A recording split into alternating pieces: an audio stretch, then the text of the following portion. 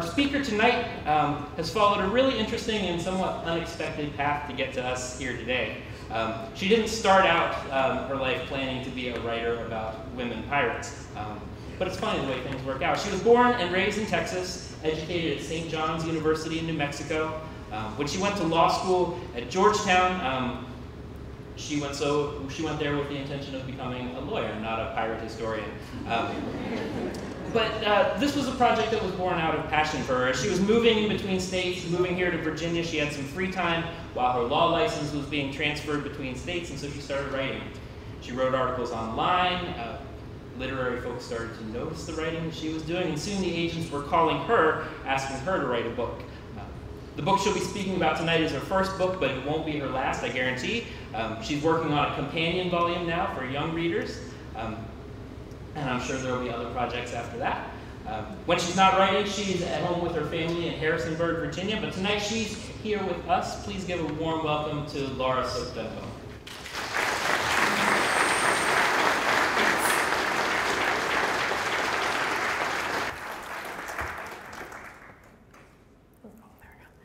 Hi everyone, thank you so much for that warm welcome. I want to thank you to Mark and the whole team here at the Mariners Museum for having me at this truly beautiful museum. I've done a few of these, and this is really a gorgeous space. You all are very lucky to have this resource here in your community. So my love of pirates runs very deep.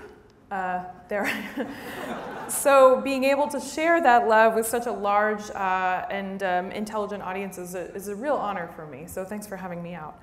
Let's get down to business. When you think of pirate, what are some things that you think of? You might think of this guy, Captain Hook, maybe Long John Silver from Treasure Island, or even one of my personal favorites, this guy, Captain Jack Sparrow. So all three of these men are from the golden age of piracy, which is a roughly 30-year period between 1690 and 1730, when piracy was flourishing in the Caribbean. When you think of pirate, you're probably thinking of a pirate from then.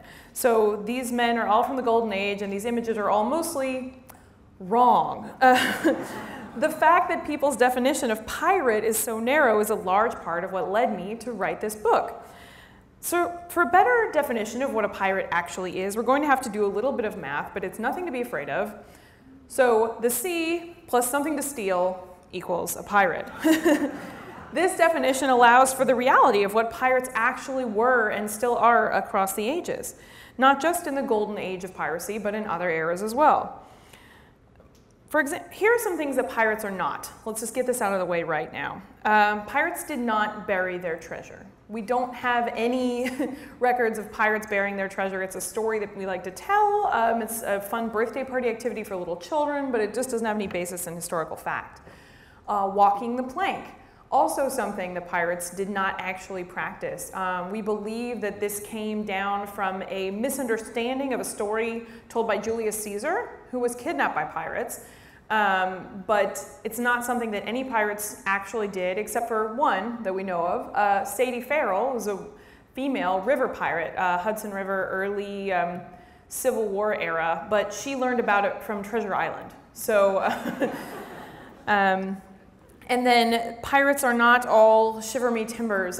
You know, we just celebrated a high holy day for me, Talk Like a Pirate Day, but that's just based on the portrayal of a gentleman named Robert Newton. He was Long John Silver in the 1950s Disney production of Treasure Island.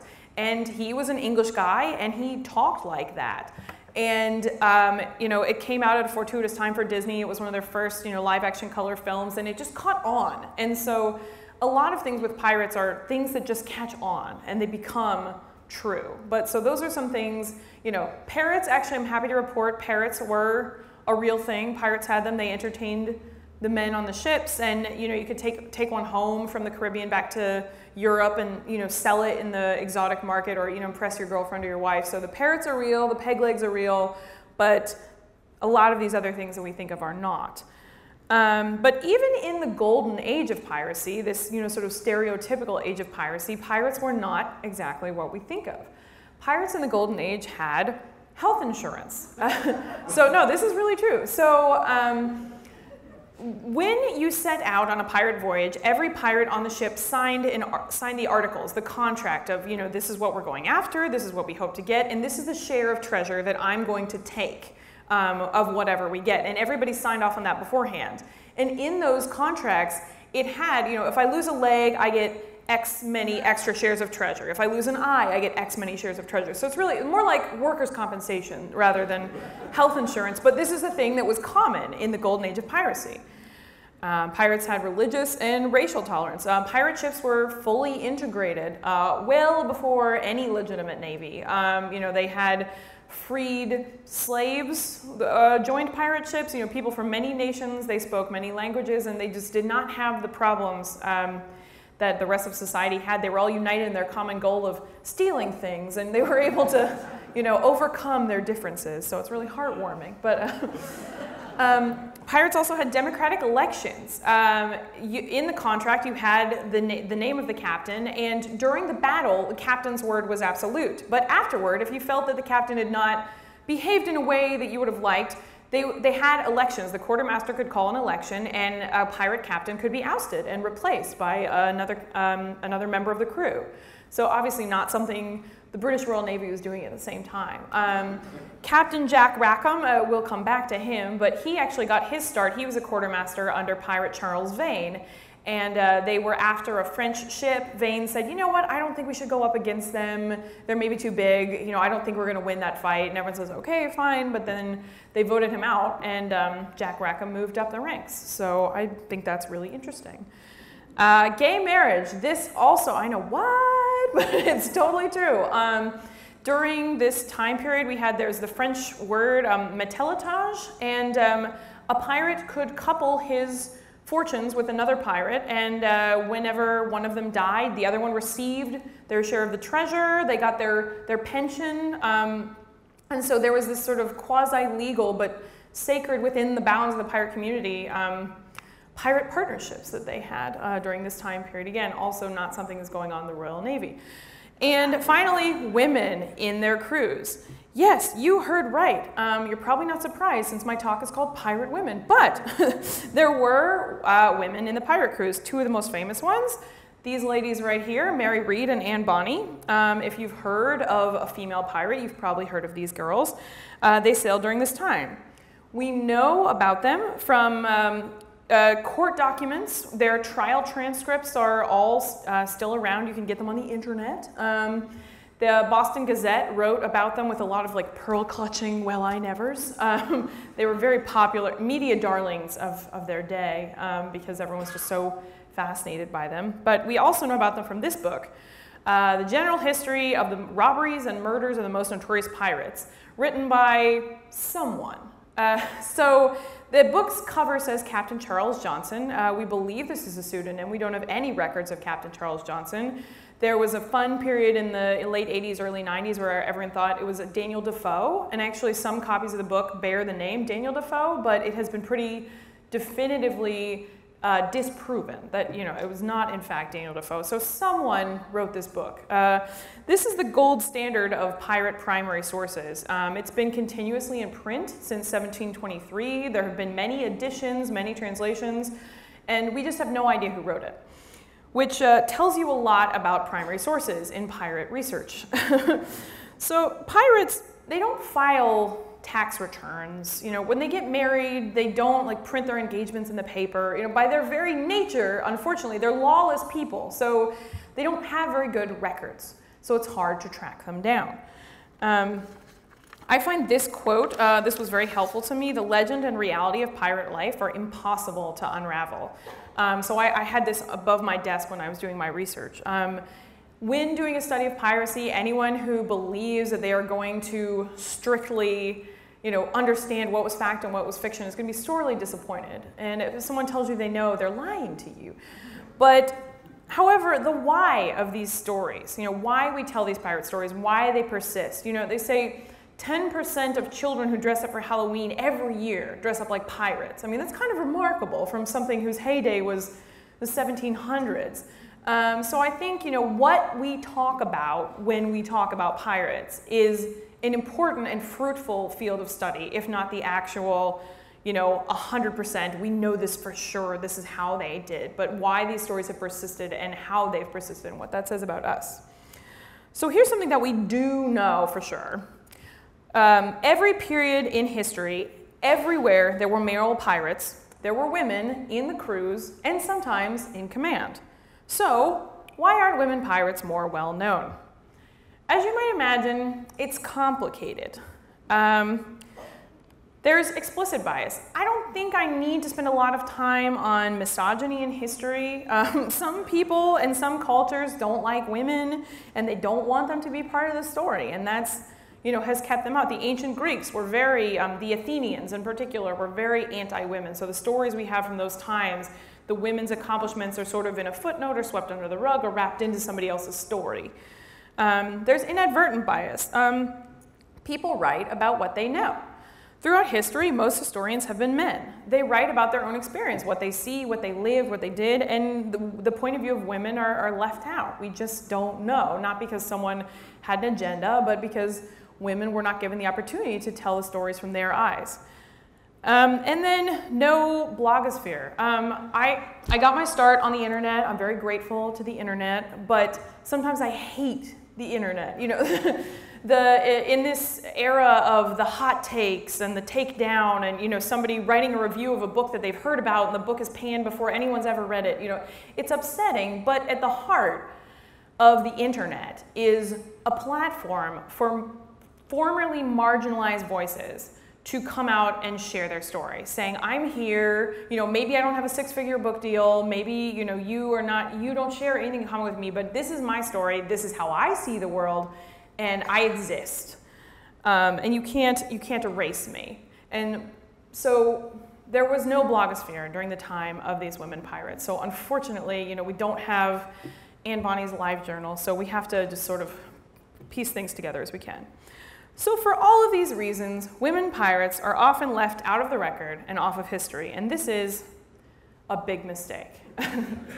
This is my Pretty Woman joke. I hope you like it. There are more jokes, and they're all this bad. So, so for three main reasons, this is a big mistake. Because women piracy is European history, women pirate history is American history, and women pirate history is world history. So when you leave women pirates out of the story, you are leaving out a huge chunk of how our world came to be and the way we understand it today. So, women pirates history is European history. You're probably familiar with this lady. So Queen Elizabeth I created the British Empire by defeating the Spanish Armada with the help of her pirate friends. Queen Elizabeth took over. The British Empire was not the glorious thing we think of today, and she had big dreams of how she was going to make the British Empire, but Parliament was kind of like your miserable aunt at Thanksgiving and was only concerned about when she was getting married. And they were not interested in giving her any money, but so she hired a bunch of privateers to steal it for her. And the British Empire was built on the backs of this money. Sir Francis Drake, Sir John Hawkins, other people who you know and who history has remembered kindly due to their contributions, started out as privateers. So a pedantic note here, a privateer is an armed, privately owned ship which is licensed to attack enemy shipping, and also a sailor on such a ship. Lots of people use the word pirate, privateer, buccaneer, corsair interchangeably, and you really shouldn't. They all mean very different things. We're very fussy about our pirate words. That's about the only thing we're fussy about in pirate history. But so these privateers were Queen Elizabeth's just little army who did her dirty work, and Britain, as we know it, is in a large part a result of their work. But not all pirates of that era were under her thumb. And some of them opposed her, and one in particular shaped the destiny of not just Great Britain, but also Ireland. Queen Elizabeth met her match in the pirate Grace O'Malley. So Grace O'Malley was a woman pirate born around 1530 in Ireland. This was kind of Ireland's last gasp of a Celtic pagan, we do our own thing area. England had her eyes on it and wanted it bad. So, but it was still pretty wild in Grace's time. She was born into a pirating family due to trading restrictions as a result of sort of civilized Ireland. people couldn't trade directly with them, so Irish ships had to sail far away, go to Portugal, go around. There was a lot of ships sailing in the Irish Sea, and Grace's family sort of picked them off and stole their things. Grace followed her dad to sea. He said, no girls on the ship. You know, your long hair will get in the way and it's not safe. So she chops off all her hair and disguises herself and joins her father's crew. Of course, he discovers her immediately. She's like, 7 years old at the time. And but he figures if she's got enough, moxie to go for it, then he's going to let her stay on the ship. And it was very good for him that he did, because she saved his life more than once. She worked her way through 2 husbands and 3 sons. Her first husband was a familial marriage, a clan marriage to sort of strengthen her father's position. Donal O'Flaherty, he was Donal of the battles. The churches in the area had, sort of a code on the end of their prayers, and Lord protect us from the wild O'Flahertys. And he was more interested in fighting than taking care of his people, so Grace sort of ran everything under the table, and everyone knew if you needed something, you went to Grace. When Donal was killed, she went to take over in earnest of their clan and was told she couldn't do that because she was a woman. And she said, enough of this land business, I'm going back to be a pirate. And she was for the rest of her days. She married Richard Bourke because he had a very nice castle that was right on the sea and a good base for her sailing. In Gaelic custom at the time, you could marry someone for 1 year certain and then divorce them on your 1 year anniversary with no penalties. So legend has it that, Richard was riding back on their anniversary and she yelled from the turret, Richard Bourke, I dismiss you. And he sort of, shrugged and went on his way. I think he expected it, but they remained friends through the rest of his life, and she got to keep the castle. So Richard Bingham was the governor of Ireland at this time, Queen Elizabeth's man, who Grace was a particular thorn in his side. They played cat and mouse over a period of like 10, 15 years. And Bingham had just had it with Grace and the rebellious Irish spirit that she represented. And he kidnapped her 2 oldest sons and actually had one of them executed. And when her youngest son, with her second husband, Richard, was kidnapped, Grace realized that she was not getting out of this one. And she knew she had to do whatever it took to protect her son, as any mother would. So she wrote a letter to Queen Elizabeth and explained why she got into piracy, sort of, painted a rose-colored picture of her life and why she did what she did, and requested that her son be returned to her, that, Bingham had it out for her, this was not his fault, and he needed to be returned home to his mother.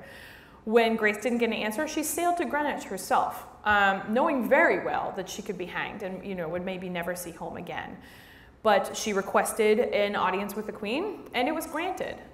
We do not have official records of what happened during this conversation. I mean, my God, if I had a time machine, I could go back and infiltrate this meeting. But we don't know what happened, what was said, but we do know the result, which was that Toby was given back to Grace. Grace was allowed to return home and continue her pirating in peace. And Richard Bingham was recalled to England in disgrace. So these 2 women who had a lot in common about making it in the man's world, in the man's profession, were able to come to an understanding. And then Grace died in 1603, the same year as Queen Elizabeth.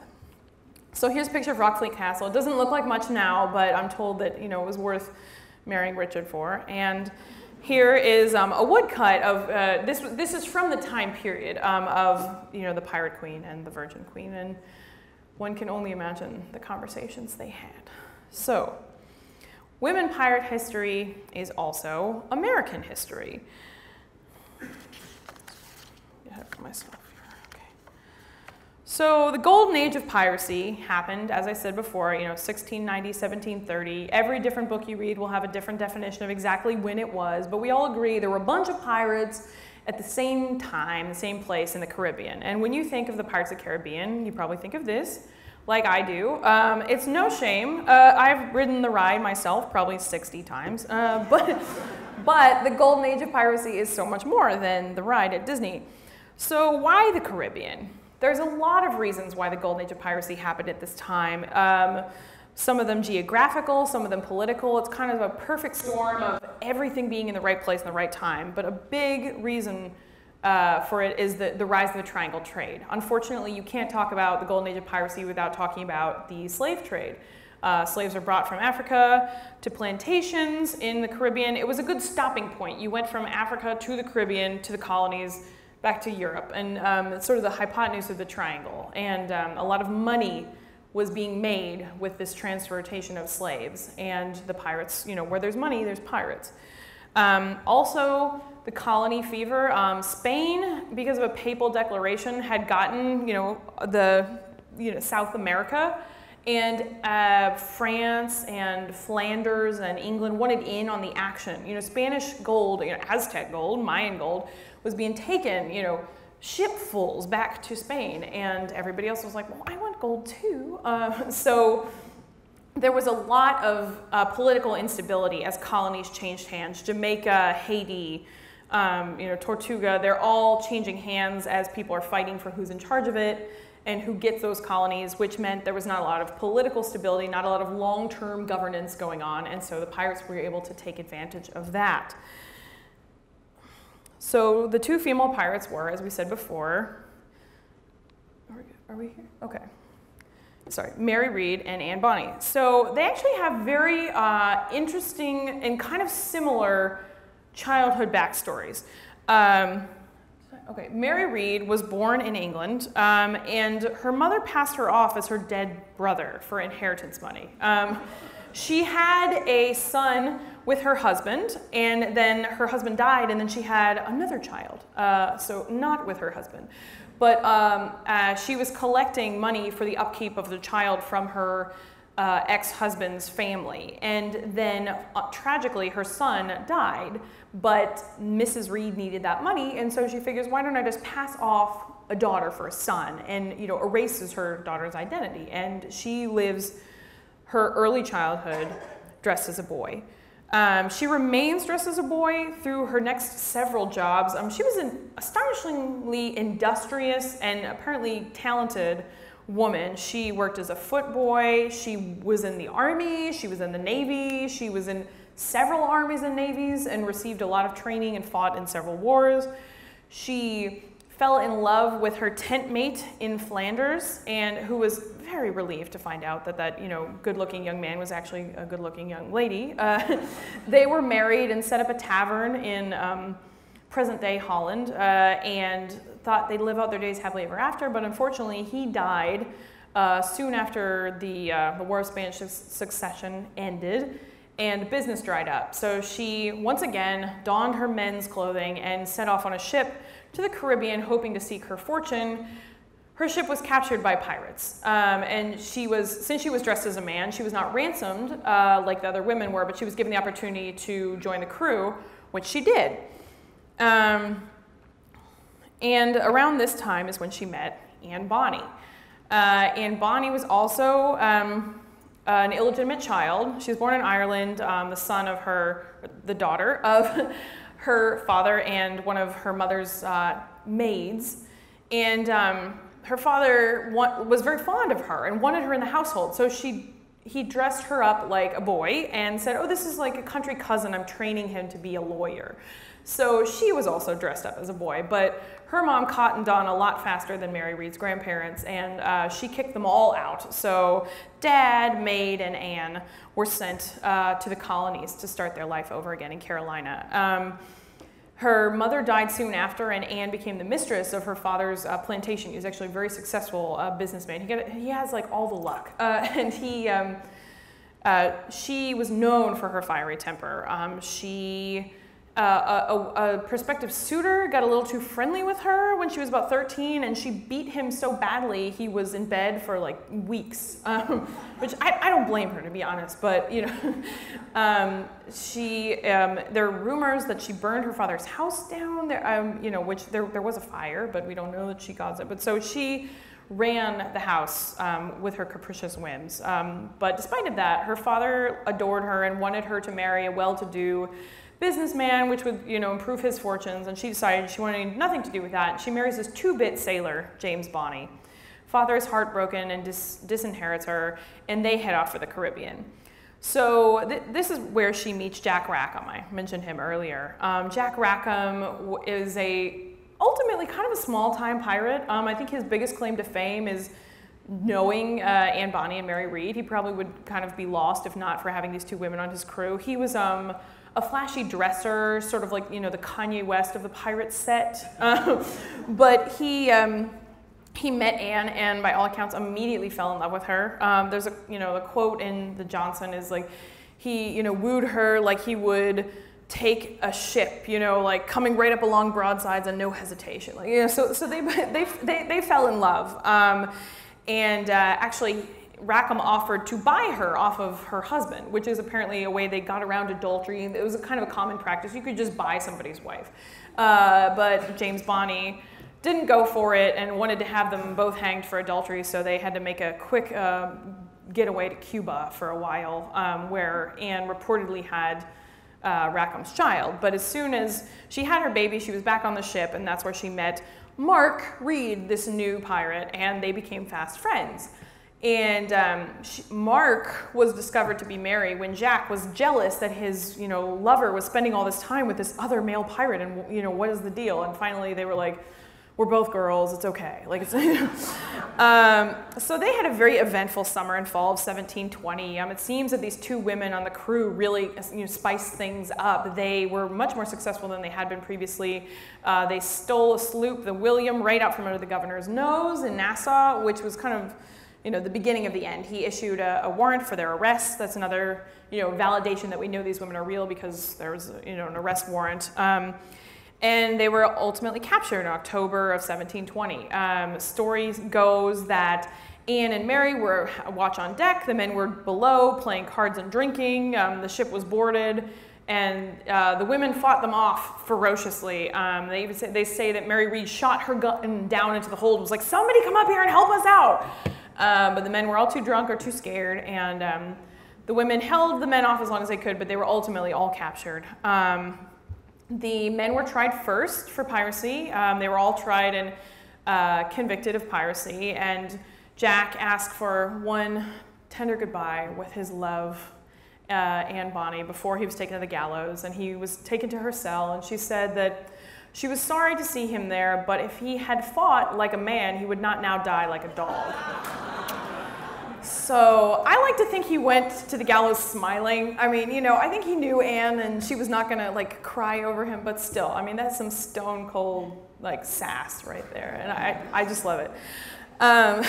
So Anne and Mary were tried a few days later. Many people spoke at their trial and testified like, yes, they were women, yes, we all knew they were women, and yes, they were nasty, dirty pirates. They shot, they had swords, they, were saying, "We should kill all these people," and which they probably should have because they ended up testifying at the trial. So no one listens to them. So they were both convicted of piracy as well, and sentenced to death. But after their sentence, both women said that they were pregnant, and could they please get a commutation of their sentence until their children were born. They were examined by a doctor and both found to be pregnant, so they were put in jail. Mary Read died a few months later, possibly of prison fever. She may have died in childbirth, but there's records that Mary Read did die in prison.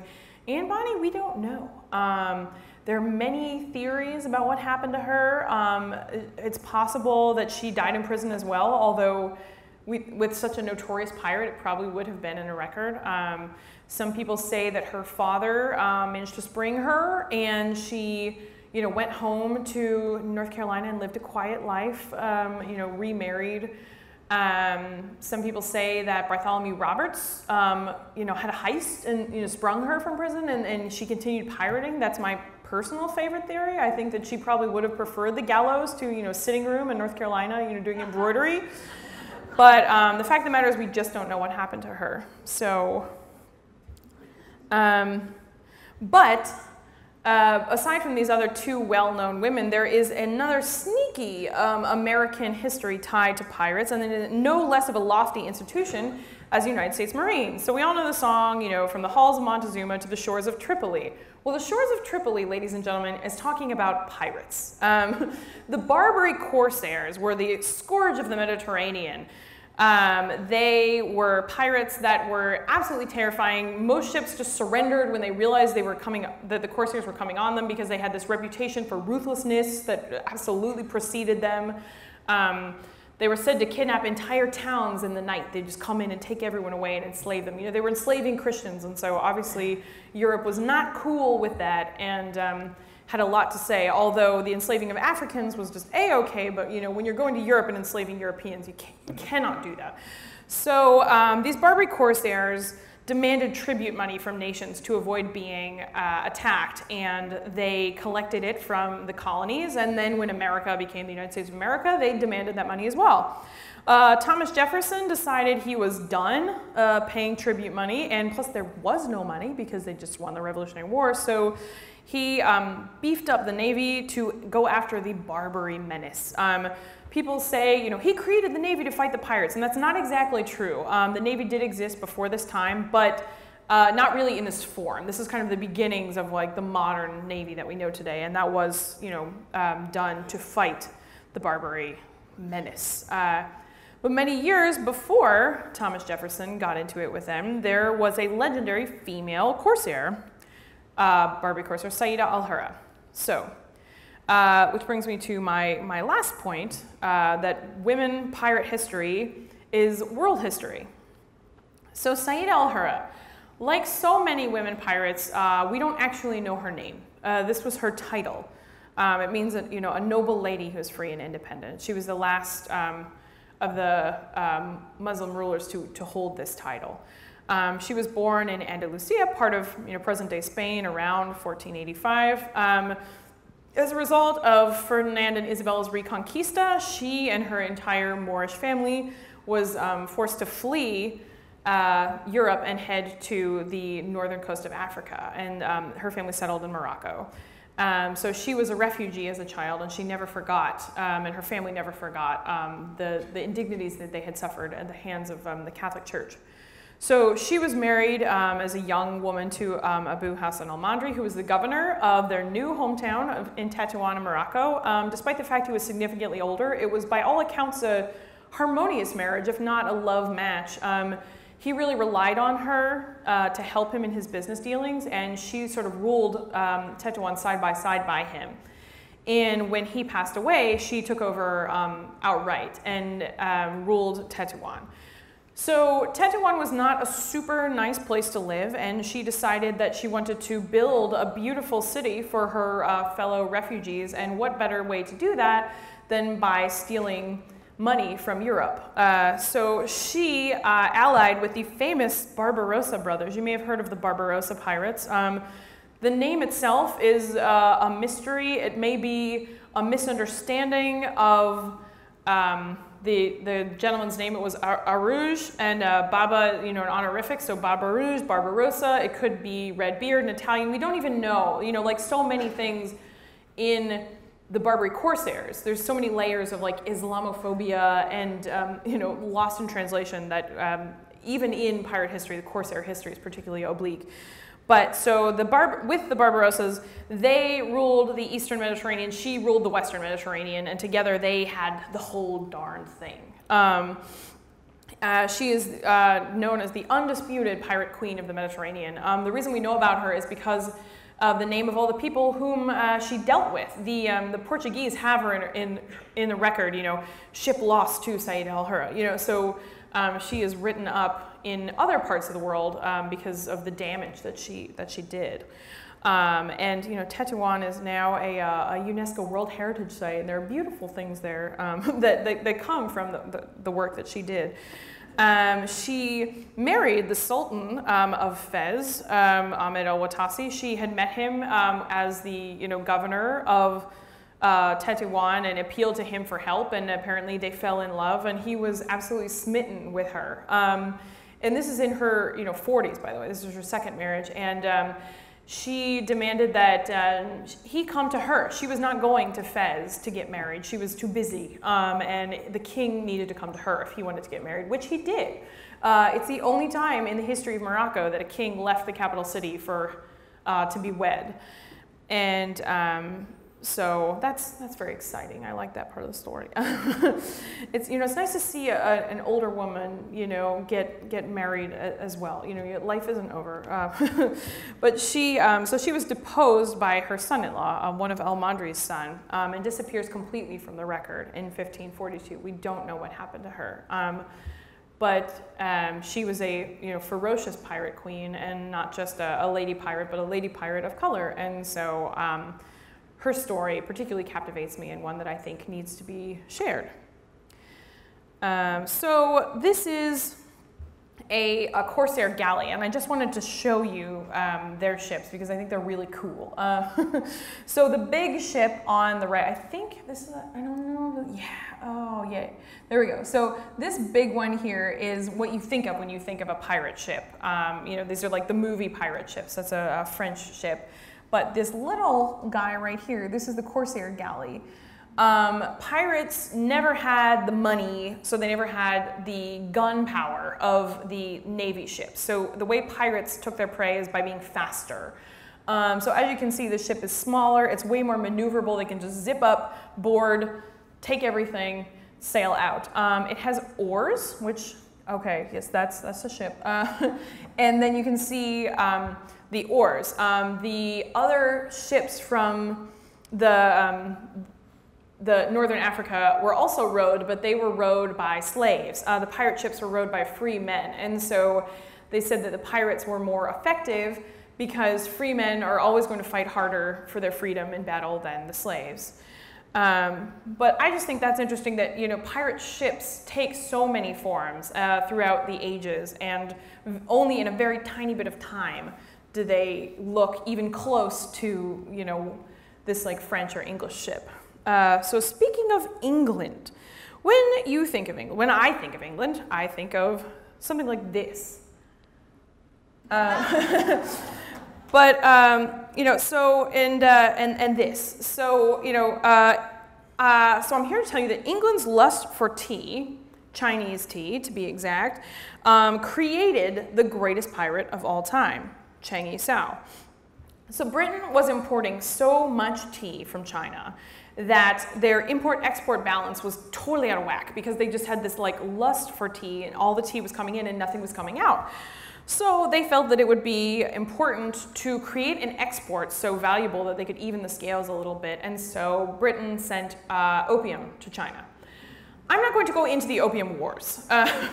This is a much longer topic for a much more erudite person than myself. But suffice it to say, the Opium Wars created the environment that allowed Chiang Yi-sao, the greatest pirate of all time, to flourish. So here is an alleged image of Chiang Yi-sao. So yes, I buried the lead there. The most successful pirate of all time was a woman, and I can back this up.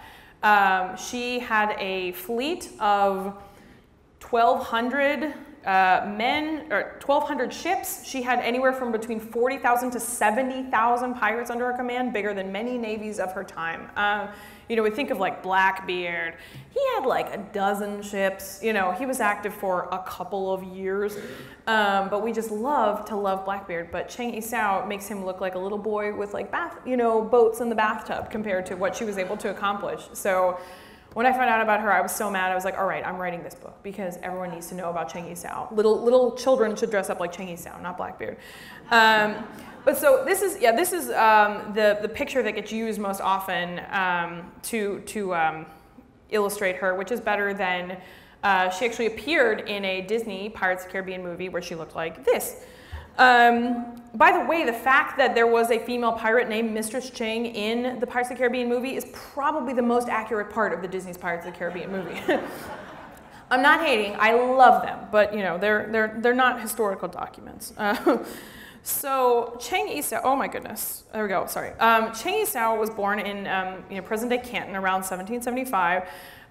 She was a prostitute. She worked on a flower boat, so the Chinese government didn't want prostitutes on land, but it was okay to have them in the water. And so they had these little pleasure boats, and you sailed your boat up to their boat, you went on, you did your business, you sailed away. One of her customers was Chang Yi, who was a pirate. And in 1801, they got married. There are lots of fun stories about, his proposal and how they got together. But we know that they were married in 1801, and they spent their honeymoon in Vietnam fighting the Tay Son Rebellion. What they learned in Vietnam was that when a bunch of little pirates got together, you had a big fighting force, and you could do a lot more with a big, league of pirates than you could with each individual outfit. So they brought that home and decided, well, why don't we do that in China? And they had begun to establish this fleet in 1807 when Cheng Yi passes away. He may have been killed in battle, he may have been swept overboard in a tsunami, we don't know for sure. But when that happened, Cheng Yi Sao, which again, Cheng Yi Sao means wife of Cheng Yi. We don't know her real name either, which makes me sad. But she takes over the fleet. So a woman taking over for her husband is not entirely unheard of, but of a fleet of such magnitude, it really is. But she did it in a very savvy way. Before she made her move, she checked with all of Cheng Yi's surviving relatives and got their blessing so that none of them would, stand up against her. And she appointed as the commander of the Red Flag Fleet, which was her, the biggest fleet in her confederation. She had red flag, green flag, black flag, yellow flag. The Red Flag Fleet, she puts Cheng Pao, who is her adopted son. And then she marries him. So she's got complete control. Now that's not as sketchy as it sounds, because in China at this time, familial relationships are everything. Everything gets passed down through the family. But the Chengs did not have a child, so they adopted a young man who was closer to their own age and brought him up as their son in order to have an heir. But he was not like like a 5-year-old boy, and she married him. But so we leave that for Woody Allen. But so I know, cheap shot. I know. I'm sorry. I'm so mad. But so anyway, so Cheng Pao is the head of the Red Flag Fleet. So she's got a direct line to the head of all of the fleets. And what she does is she expands everything exponentially, and she rules them all with an iron fist by her code of laws. Now, as I mentioned before, many pirate ships had a contract. They had the rules, but hers were really interesting. In that they were fleet-wide, not ship by ship. And her penalties were incredibly harsh. It was, you leave your post during battle, you get your ear cut off. You do it again, you die. You disobey an order, you die. Like it was a lot of death. This sort of death theme. You disobey Cheng Yi Sao, you die. And if you rape a female captive, you die. This is a wholly new thing in the pirate code. There's not a lot of provisioning for women. Bartholomew Roberts had any women on board are punished by death, but this is protecting the women on board. Now, some scholars say it has more to do with control. She just wanted to make sure she knew what the men were doing and who they were doing it with, and keeping order on her ship. But the fact remains is that she had this very sort of progressive notion in this code that she's famous for. Like I said before, at the height of her operation, 40,000 to 70,000 pirates, depending on the source, 1,200 ships. This is larger than many navies at the time, including China. She was an absolute terror. No one could stop her. China tried many times. They set up these, progressively more cartoonish traps for her. And they sat there like gleefully, like, we have her now. And she got out of them every single time. They set ships on fire and sent them into her fleet, hoping that it would, catch all the other ships on fire, and like the wind would change and blow it away. And she had this incredible skill and a good bit of luck.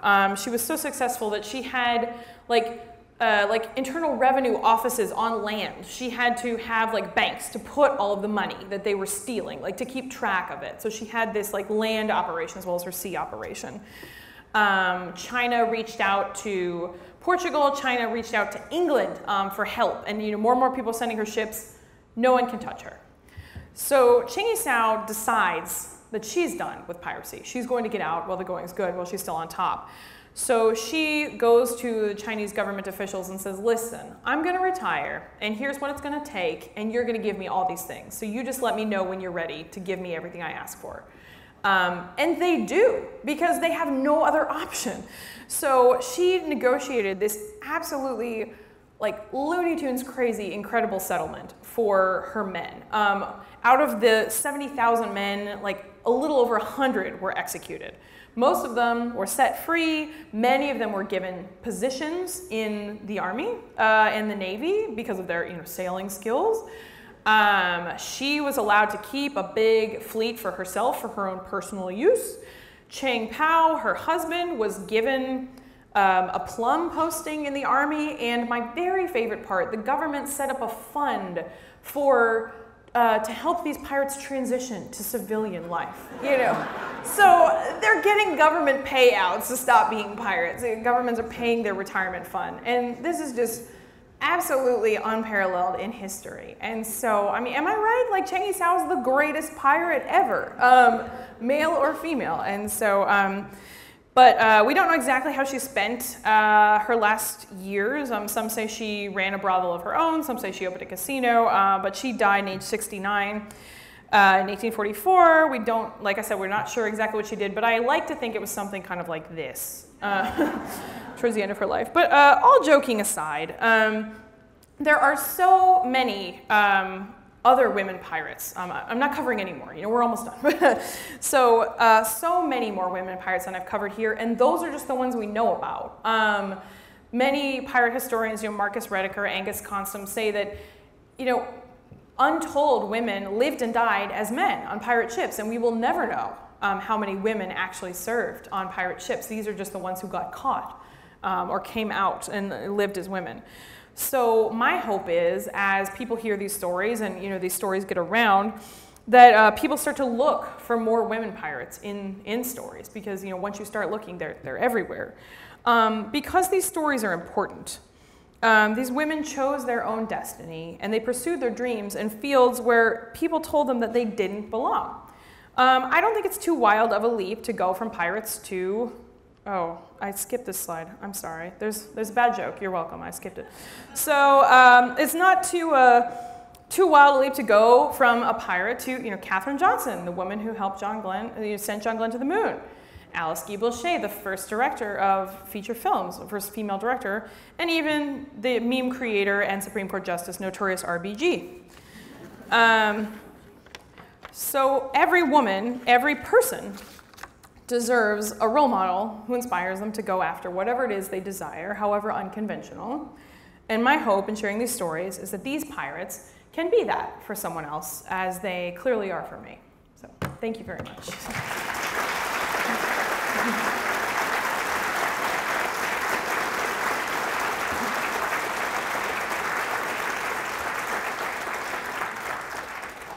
Thank you. This was an utterly fascinating recitation of history, and I thoroughly enjoyed it. But you said one thing that just popped my mind wide open. The Irish lady, Bonnie? Well, there are two, Grace O'Malley and Anne Bonny.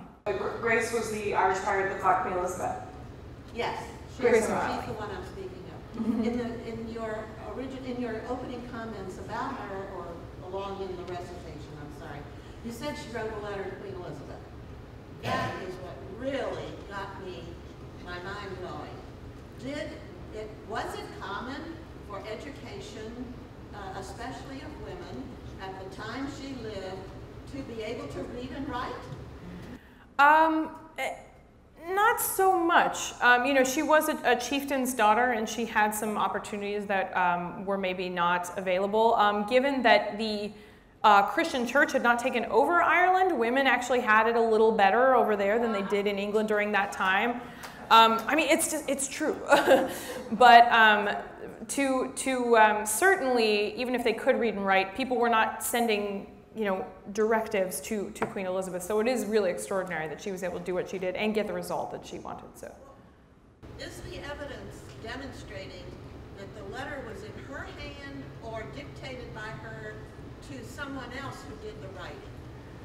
And is there actually an extant letter? Someone has the letter, because I read it in my research. Someone asked me this the other day. I don't remember where I saw it.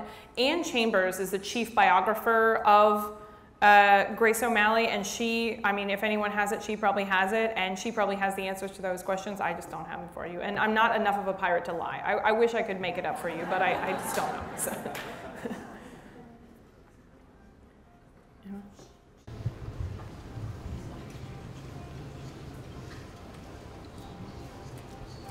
Thank you. That was very informative and very exciting. My first thought, verifying the figures of the Chinese pirate, 1,200 ships, 40 to 70,000 of crew. A, where did she park 1,200 ships? And B, how did she manage the lives of 40 to 70,000 people? Is there verification for those figures? There is verification for those figures. We, you know, the primary source documents exist. Many of them are in Chinese, so I have to rely on the translations from both the sources at the time, and also there's a leading Chinese Sao scholar, Diane Murray, who speaks Chinese and has translated these documents. She managed them from shore. I mean, this is a constant, keeping that many people fed and clothed and managed her ship. I mean, she did it through her fleet commanders, so they had meetings, and China is a big place. The China Sea is a big place, and so the ships were frequently not parked. They were usually out stealing things and raiding people and making money. But so there were frequent meetings of the commanders of the fleets that were able to get provisions and stuff. But she did have a substantial land operation to back up her sea operation, and many of the people in the coastal areas, in order to avoid being raided by her, sold her, goods and produce for, very reasonable rates. And so she was able to sort of keep everybody fed and happy with the cooperation of the people, the coastal people on land. I hope that answers your question. Close enough. Okay. Anyone else? If it comes to you, you can ask me at the signing table. I'm not going anywhere, so. You mentioned earlier of the democracy amongst pirate crews. Is that only common in Golden Age pirate crews, or is that also common in the fleets of the Chinese and Barbary pirates? It's more common in the Golden Age. There was a movement right before the Golden Age, sort of the Buccaneer movement, and we had the Brethren of the Coast, and that was sort of the beginning of this pirate democracy, this pirate utopia thing. The articles were fairly constant, like people did know what they were getting into, but we don't, I can't say for sure that it was as widespread outside of the area of the Golden Age, but it was definitely, throughout time that there was a lot more, equal rights in the pirate ships than in the navies. Sorry to second that point, but is that coming from the movements coming out of the English Civil Wars, like the Levelers and the Ranters, or is it just completely whole cloth made up by the pirates, or you know? I don't know. I don't know a whole bunch about English history that doesn't have pirates in it, so.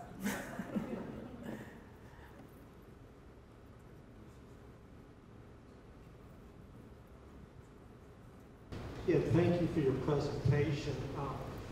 It's interesting to me that a lot of these women, early in their life, were identified as men or in male roles. Mm-hmm.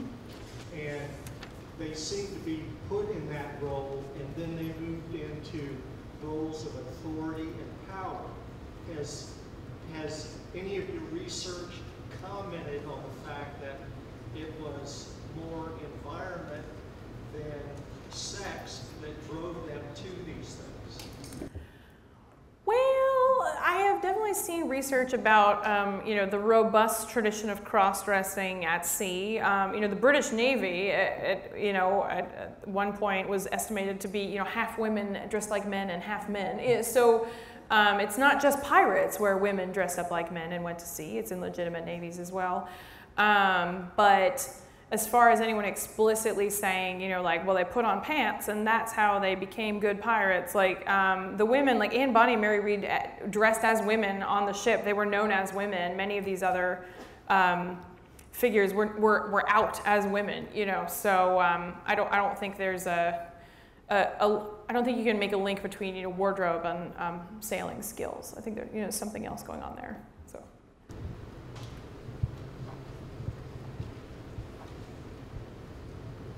Do you have any idea of the sharing of the treasures on the ship? Queen Elizabeth, I've heard, would get as much as 20% of the loot from a ship. How about the captain and the senior mates? Would they get a greater percentage than, say, one share of each member of the ship? It really depended ship to ship. I mean, they got, I mean, I've seen one where like the captain gets 10 and the carpenter gets 8 and the doctor gets 6. And so, you know, for the privateers in particular, a goodly amount went back to the crown. That's why they were able to get away with this, you know, legal pirating. But the pirates still made out pretty well. Otherwise, they wouldn't do it. So the share of treasure was, there are no records that I'm aware of people complaining that, you know, Queen Elizabeth got more than she deserved. So. All right. Well, thank you all so much for being here tonight. Thank you so much.